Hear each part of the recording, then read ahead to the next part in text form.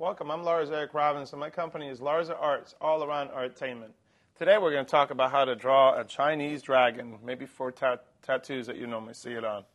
I started here with a light pencil drawing of it, and what we have is an almond-shaped looking eye right here, and then the beak comes up in the front, and it comes out way up here. So basically you want to have a lot of wavy movements, maybe imagine a mustache on them that comes back. So try to get the sweeping movement of an S shape here, or Z shape. So it goes back. And don't be afraid to continue when you're doing that, continue the shapes.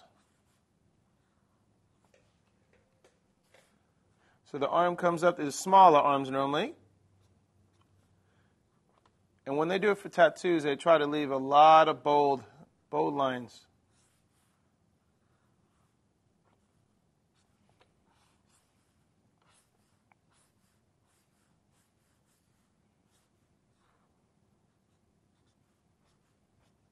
Dragon.